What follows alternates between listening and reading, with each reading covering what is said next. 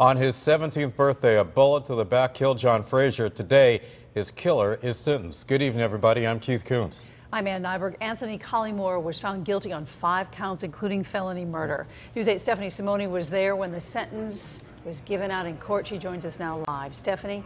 And Keith, the victim's family sobbed as they called Collymore a monster and an animal. Well, Collymore, when he spoke to the judge, he said he was not a murderer. The judge gave him 82 years.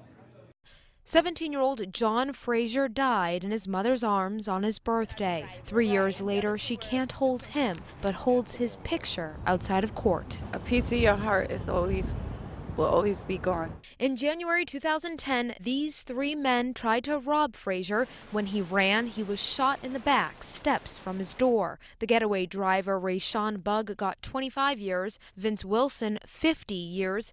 Today, after tearful witness statements, Anthony Collymore got 82 years. I wanted more, but it doesn't matter because the years, none of that brings my son back.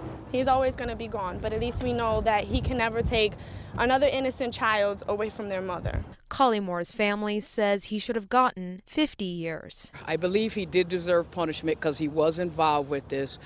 But due to his background, I thought he should have been extended some grace. Bailey says Collymore's mother and grandmother were crack addicts. His father is in prison for murder. She worries his 3 sons will continue the cycle. I just don't want them to end up in the same situation that Anthony is in. As for Robinson, she finds comfort knowing her son is still in the minds of many. I know he will never be forgotten because he was a good kid, and good kids never get forgotten. Collymore has a record dating back to 2004. He's currently serving time for a robbery behind bars. At this point, he has a mandatory sentence of 47 years in prison for this crime. Live in the newsroom, Stephanie Simone, News 8.